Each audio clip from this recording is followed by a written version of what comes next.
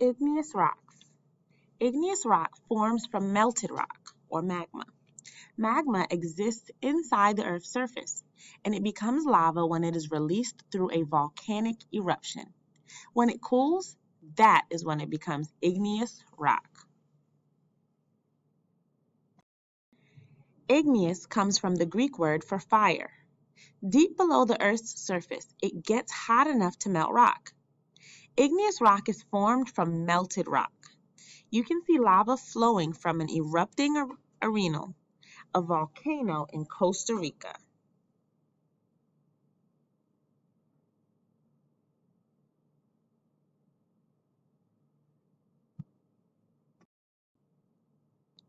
Magma is found deep inside the Earth, where it is hot enough to melt rock. It is less dense than other rocks, so it rises toward the surface.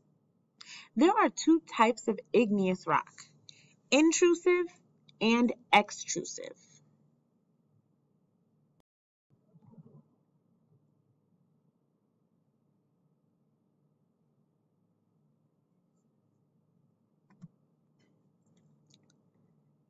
El Capitan is an intrusive rock formation found next to the Merced River in Yosemite National Park. Intrusive rock is magma that cools before it reaches Earth's surface. It cools slowly because it is surrounded by other rock.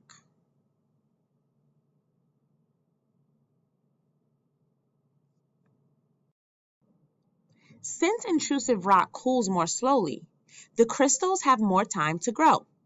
That's why intrusive rock, like granite, have larger crystals. Can you see them in this close-up?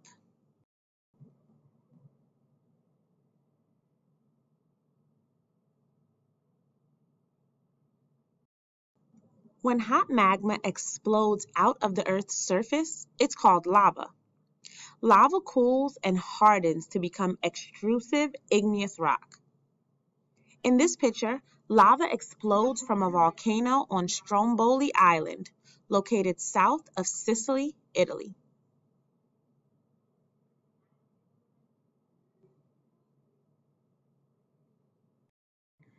This volcanic glass, called obsidian, is extrusive rock. It formed from an eruption of the Newberry volcano in Oregon. Cooled extrusive rock has smaller crystals than intrusive rock and is usually smoother and fine-grained, even glassy.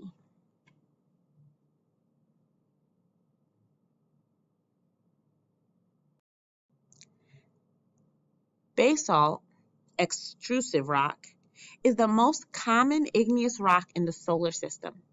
It cools quickly. Most of Earth's surface is composed of basalt. This basaltic lava erupted from Piton de la Fournaise, an active volcano in the Indian Ocean.